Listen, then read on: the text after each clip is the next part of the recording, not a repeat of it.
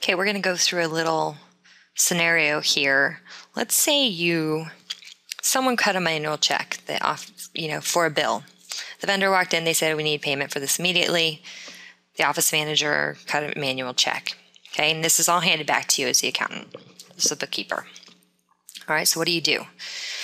You go in, you enter the bill, you create the check, and then you pay it. It's out the door.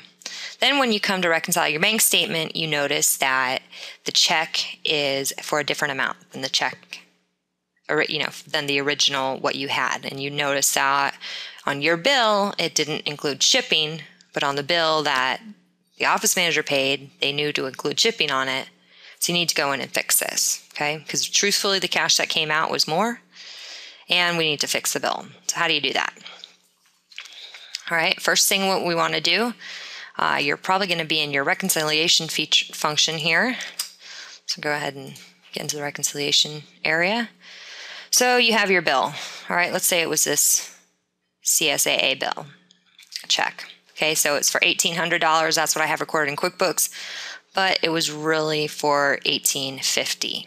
All right, so I'm going to go ahead and double click on it, open it up.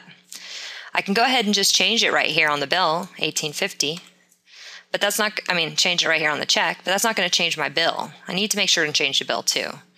So what you want to do is you want to double click on the bill. Excuse me. Click on history here. So when you click on history, it's going to pull up the bill, and you double click on this bill. It's going to show you it right here. So $1,800. It was supposed to be $1,850. So you want to go ahead and change the bill. Save and close. Yes. Yes. Okay, now it's for $1,850. So you can change the check for $1,850 here. Okay, notice also the amount paid is still $1,800. So the amount applied to this bill is still $1,800. So you have to come in and uncheck that box, recheck that box. Now it's going to apply the $1,850 to the bill. The check's for $1,850. I say save and close. And now I can go ahead and move forward with my reconciliation.